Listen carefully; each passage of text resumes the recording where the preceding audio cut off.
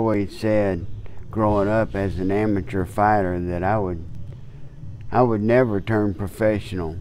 I didn't believe in getting paid for what I was doing. But as you can tell, today I'm the former WBA junior welterweight champion of the world. And through the learning of boxing, I grew into a place of wanting to be the best. And through the amateurs, I went all the way to the Olympics, which was boycotted in 1984. Then we turned professional after they offered me some money to turn professional, and then I thought, well, might as well try it out. So then I set my goal to win the championship of the world before I was 25, and 27 days before my 25th birthday, I won the WBA championship from Johnny Bump City Bumpus, knocked him out in the 11th round. So today I'm here just to try to help someone come to an understanding of how to set goals and reach those potentials in your life. Not necessarily to become a boxer, but to come to a place of confidence and faith in yourself and in the one that's created us, because he has given us all good gifts to have. So how many amateur fights did you have before you turned pro? Josh, I never did really count up all my amateur fights. I probably fought from the age of 10 to the age of 21 as an amateur. I probably had 250 to 350 amateur fights as a young man, because we fought every weekend. There growing up as a kid, we had boxing tournaments going every weekend, and it was a ongoing thing that they had us going through. And I didn't realize at that age the hard work, how it would pay off later on in life, but it has. I do see a good thing out of boxing. I can see some things in it that don't need to be done, but I can also find that there is a lot of good attributes to the boxing game that I learned about faith, setting goals, and doing, making myself come to a conditioning for my body's sake, taking care of myself. So with the amateur, what kind of amateur I know obviously you reached the pinnacle as a professional, and you were going to go to the Olympics. What sort of amateur titles did you win? Because I've watched a lot of your videos. Mm-hmm. To me, your style looks more suited for a professional, because you're not getting you're not doing the little small point shots. You're getting in there, the son of the gun out. Yeah, well, I'll take one. I'll take three to give a good one type of guy, Rocky Balboa. Well, that's kind of the name that got stuck on me because of the size. I was always shorter and had shorter reach than most of the fighters, so I had to get inside to do the damage that I had to do. And a lot of times, a lot of the announcers would say that I was taking too many punches as I was attacking my opponents, which I was always the stronger, seemed like, of the two, because I was short and compact. But I can see that growing up, I learned how to move my head with the punches so that I didn't take the solid blows like a head-on collision. A head-on collision, that's where you really get hurt. And it's like a right hand running into the forehead of a person. But if you're moving to the right or to the left from a punch, then you're not taking that shot exactly on the dead-on position, so it don't make the impact as like a head-on. I learned how to move my head, slide back and forth. I think that has a lot to do with the training that I received growing up. Who was your trainer? Well, my father was my main trainer, but I had James Busby, Eddie Parks, Frankie Carr, and ended up as my professional coach as Joe Betty Entis from Fort Worth. He was my professional trainer that taught me the slick movement inside, to get inside and then to be able to stay there without taking too much punishment. been able to give punishment while I was there. What? So tell me about the nickname Mad Dog. Well, I used to have a pit bulldog, Bryce, and I used to take him to the gym with me in the afternoons when I'd go work out, and I would chain him up in the corner. If you know anything about pit bulls, you need to keep them chained up or pinned up. They don't associate with other animals very good. And so I would put him in the corner. He was a great dog, loving dog, but he did not like me in the ring fighting. When I was in the ring sparring, my dog would throw a fit over there, wanting to get off that chain to help his owner out.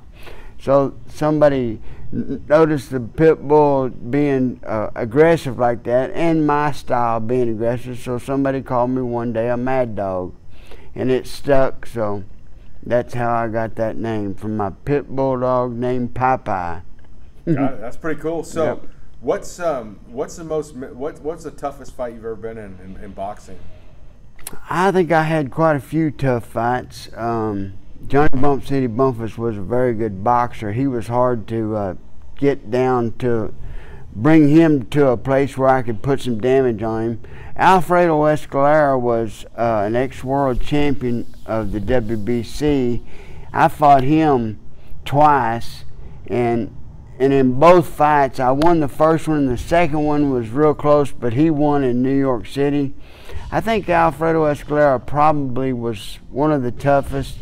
Ubaldo Sacco from Italy, which I defended my title against, was the same as Alfredo Escalera. Both of them were Spanish fighters, but they come to fight. When they were in the ring, they were there to do damage. And both Alfredo and Ubaldo Sacco was probably the toughest. I saw I watched the other day the Johnny Bumpus fight.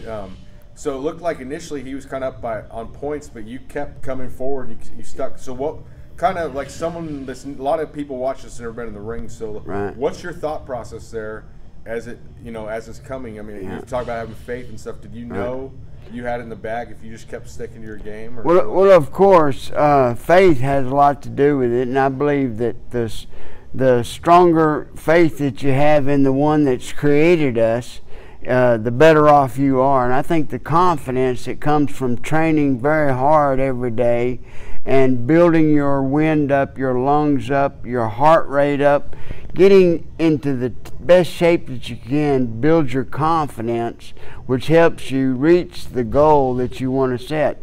Well, I set my goal that I would win the championship before I was 25. Well, 27 days before that 25th birthday was my fight scheduled for Johnny Bump City Bumpus, and he was the next Sugar Ray Leonard, supposedly, in the boxing business. He was a razzle-dazzle. He was very good. I mean, very he was an amazing good boxer. A very good boxer. He had the moves. He had the reach on me. He was like 6'3", and so it was set up that the Mad Dog was going to take a loss in this.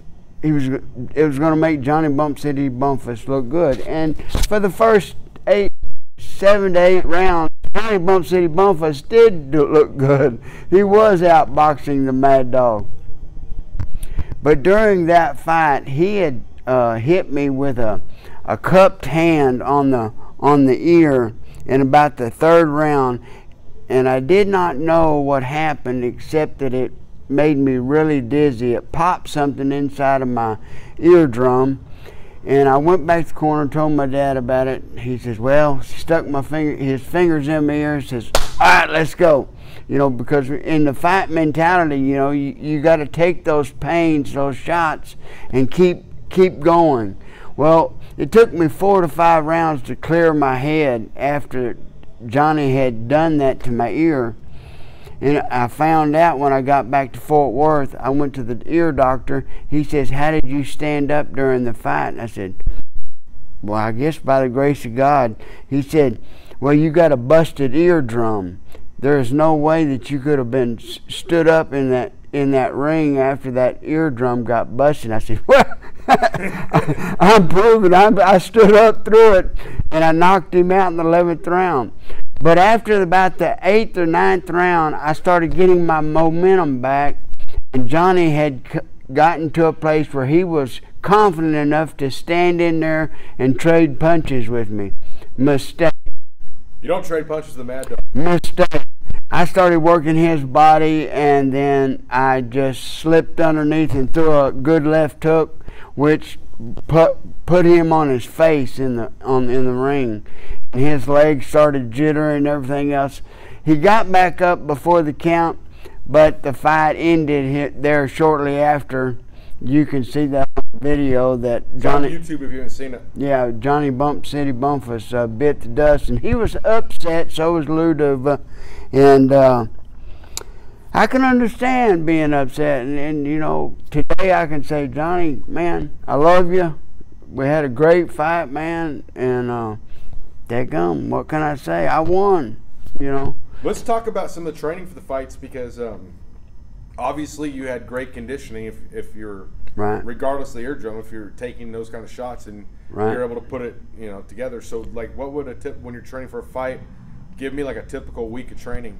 Well, in the fight camp when you're actually in the training camp would always start 6 to 7 weeks before the actual fight itself, and it would start early in the morning. We would head out on the road and at least hit 6 to 7 miles a day. When you're training for a 15-round fight, which it was 15 rounds back in those days for a championship fight, you had to run at least 6 to 7 miles. And then I had, instead of getting in the vehicle after we run out 6 to 7 miles, my trainer always followed us just to protect us.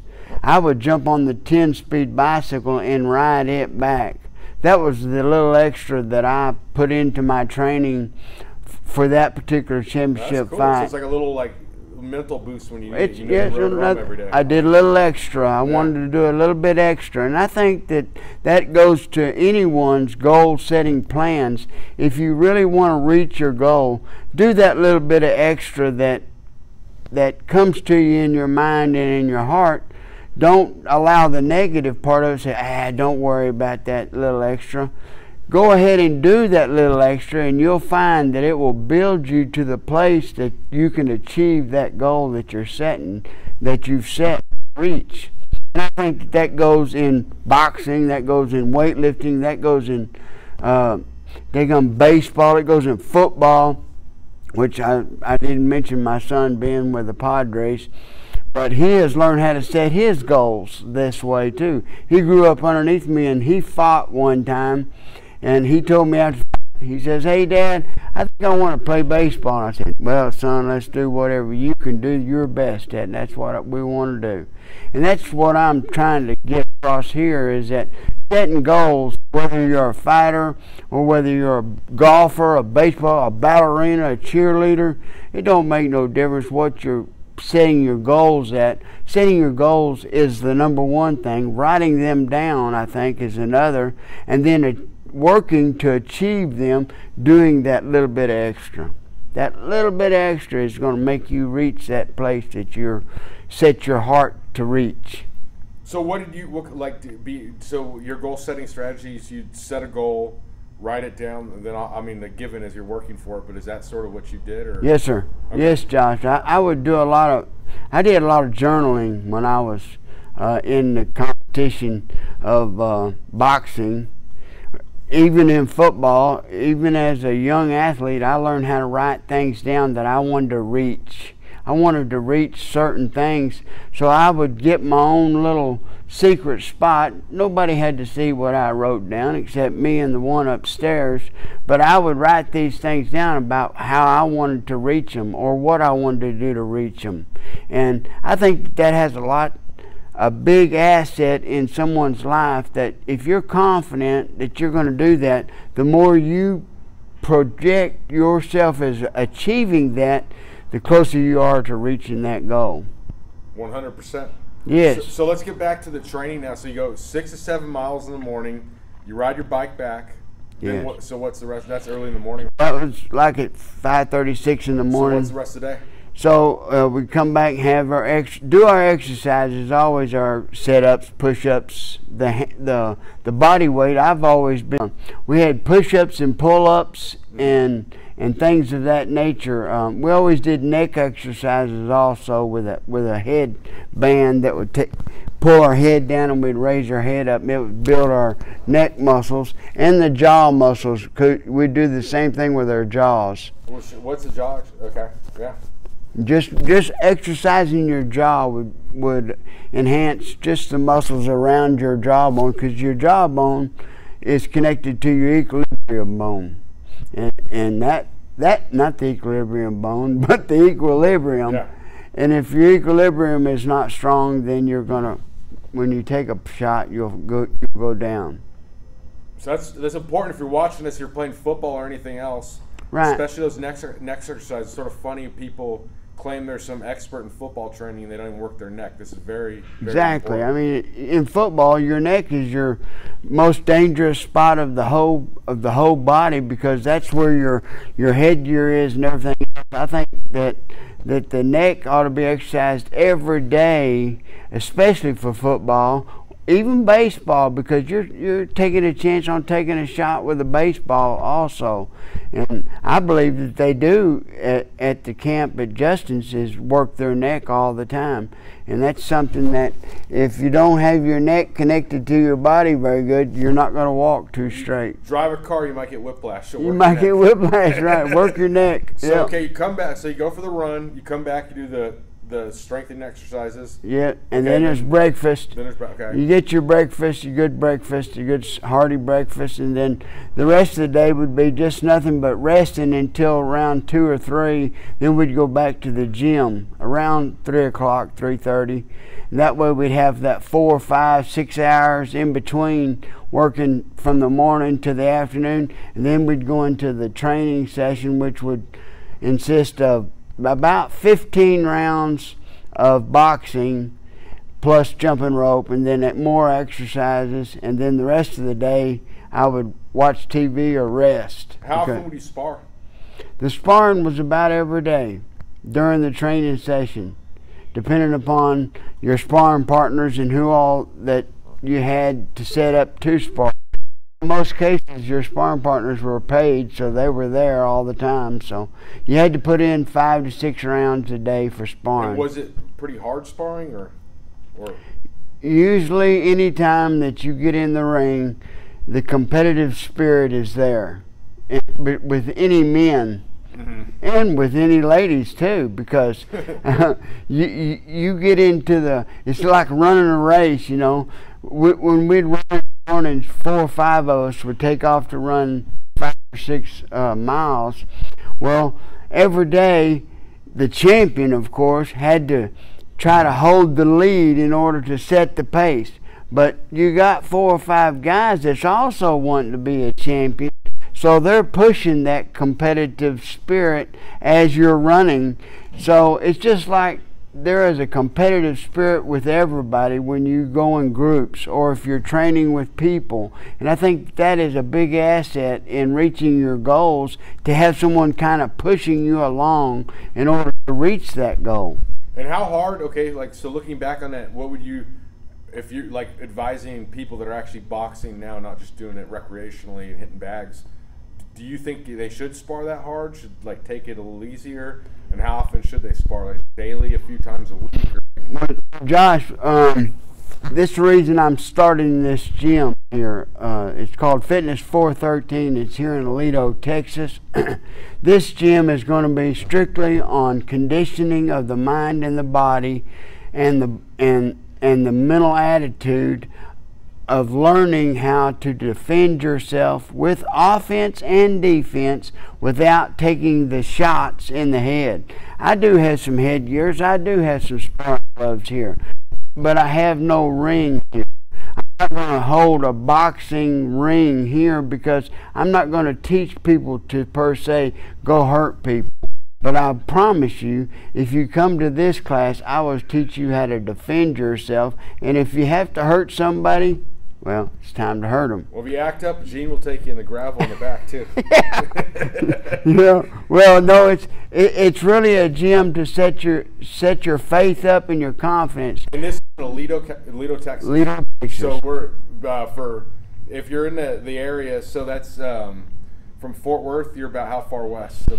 We're about 10 minutes west of Fort Worth. It's on Interstate 20. You just take 1187 exit to the Aledo, and then take the first right, which is Bankhead, and then you follow it down to the second road, which is Bearcat Road, and then turn right, come down, and you'll see us on the left. My sign's out front, says Fitness 413 Gym. We'd love to have you come by, check it out.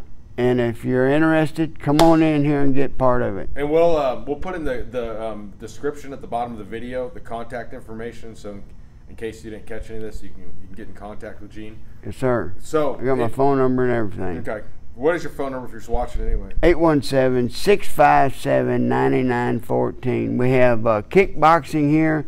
I teach the boxing, the fight game. A little elbow here and there, maybe a shoulder. I can show you how to defend yourself. If you've not watched any of my videos, you can catch them on YouTube. And what's the channel? Is it under your name or? Just Gene Hatcher on YouTube. Okay, I didn't know that. Yeah, very good. Yeah. So, have you now? Let's talk about defending yourself. Have you ever had to use any of your boxing outside of the ring? As a young man, before I turned professional, I always seem to find a good fight every once in a while. Back in my younger days, but after I turned professional, I never did have to use my fist anywhere else, and that's probably a good thing, because people could have used them on me, but used it against me because of the profession. But today, no, I walk with the confidence, and I believe that God in heaven has built me with a faith and confidence to know that there's no sense in fighting. There's other ways of getting things accomplished than fighting. And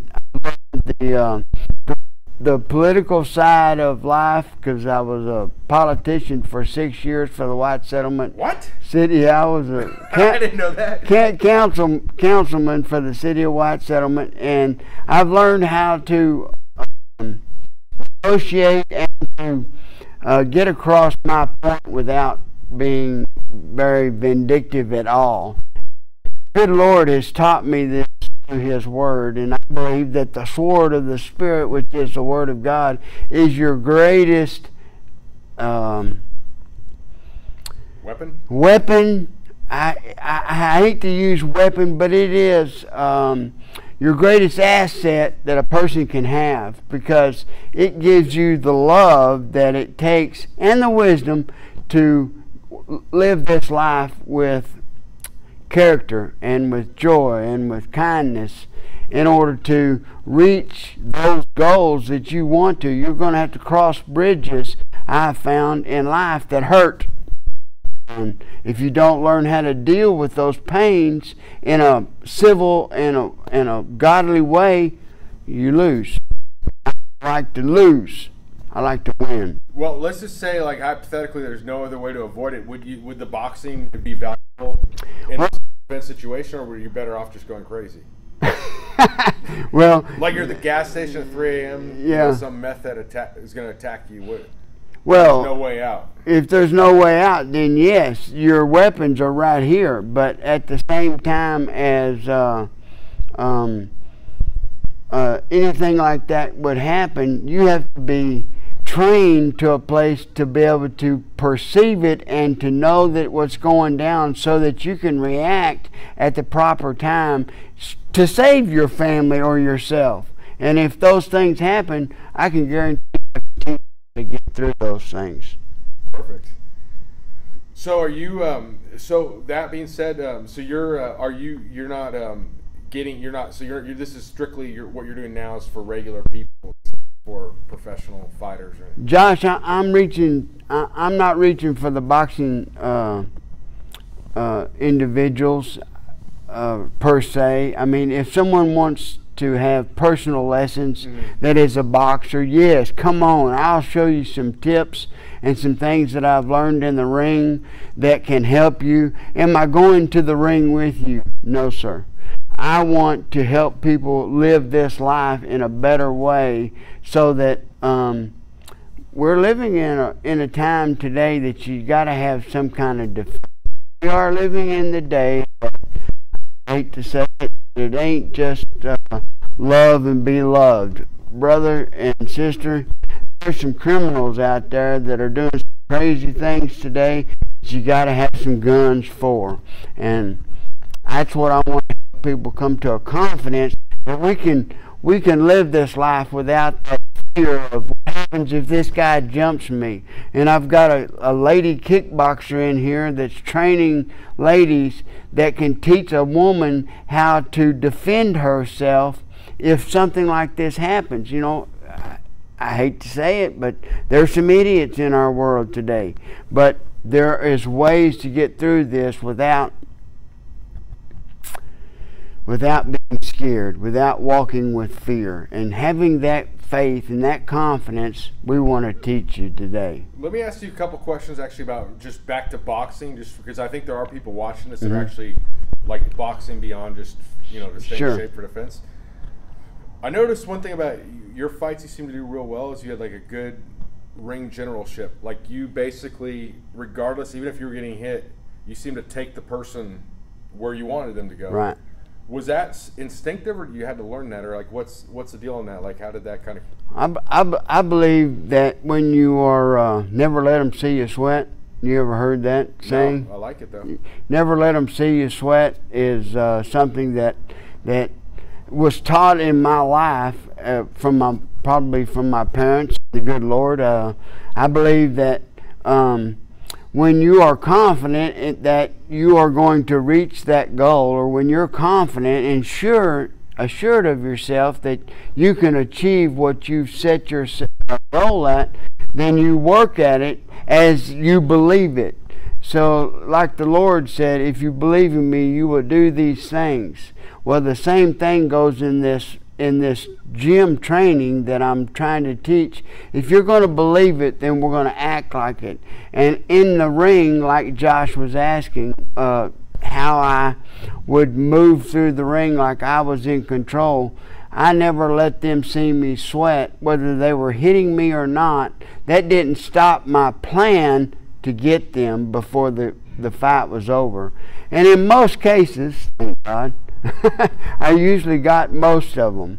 I think I had a record of 39-5 with 25 KOs. Some of them I thought that I won on those 5, but so decisions on the 5, except for one. Lloyd Hunnigan knocked me out. I got Spain or something, right? Yeah, in Spain. I got the I'm proud of this, can you tell? I got the Genesis World Book of Records shortest fight recorded as a championship fight of 41 seconds or 39 seconds. I cannot remember, but supposedly I'm in the Guinness World Book of Records because Lord Hunnigan caught me with a right hand as I was throwing a left hand, and his hit that much quicker than mine did, which put me on the mat. And it was a good shot. Were you prepared well for that fight, and it happened like I that? was prepared excellent for that fight. I was ready for that fight, but like I said, sometimes, you know, those things are going to happen. In the ring, so, because that's a long time when you're talking like 15 rounds in your championship fight. So, right.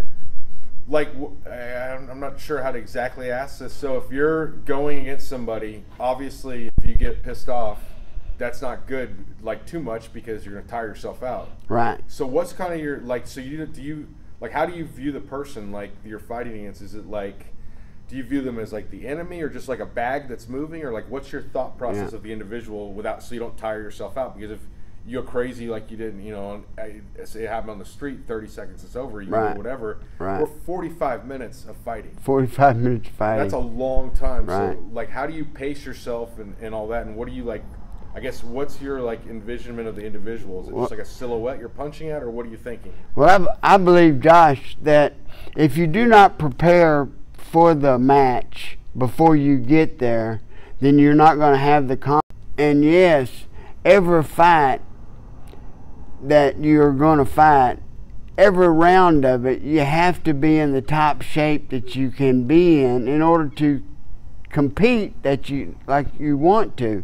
Not every round is going to go in your direction, but the confidence and the faith that you have already built up is going to carry you through. And this is in boxing, this is in school, this is in cheerleading, this is in football, baseball.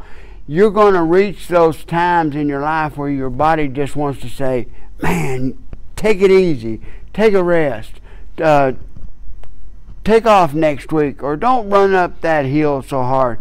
You're gonna face these negatives in your life that in boxing I learned as I was growing up that I had to defeat that negative voice or that self-voice that says, you can't accomplish this. Yeah, well, you can accomplish it. You just got to push it aside and listen to the other voice in your mind and in your heart that says, work hard, keep working at it, keep trying. And then once you get to that kind of condition for the match, when you're going through each round, whether it be 10 rounds, 12 rounds, or 15. 15 was the man's fight. They've changed that today. But the 15 rounds, I've even got in my corner before and said, what round is it, Dad? And he would say, well, it's 8th round. And I said, oh, my Lord. I got 8 more rounds or 7 more rounds to go. Well, those sort of negatives or down things that happen to us, we either fight them or we give in to them.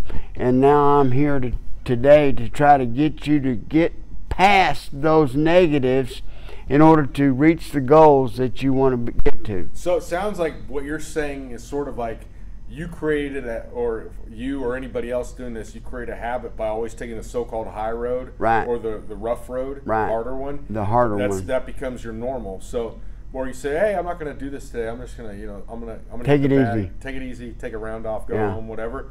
That becomes your norm. So you got to. It comes down to a choice. Are you going to take the easy way or the hard way? If you take the hard way, it's not going to be so hard when you're in that tough situation. Exactly. When you build yourself up to that place of always stepping into the hard road or the higher road, then when you do run into the competition that you're working towards, then it becomes easier, like the ring. If I'm not prepared for that fight, there's no sense in getting in that ring. But if I'm prepared, I'm going to go in there with my best intent to do my best. And yes, sometimes it's a win, sometimes it's a lose. Let me also mention that a loss cannot be all bad, because a loss shows you where you need to go to work. I'm with you. You know? So that's good stuff. So yes, sir. I think we covered quite a bit. Is there anything else you want to add? I just appreciate Josh giving me the opportunity to share with some friends out here. And if there's one thing I can tell you that builds faith in you more than anything else, that is the sword of the Spirit, which is the Word of God. And through Jesus Christ is how you can find that real joy that will keep you going to the next fight, the next competition. We appreciate it, Gene. So thanks, thank you Josh. very much. God bless.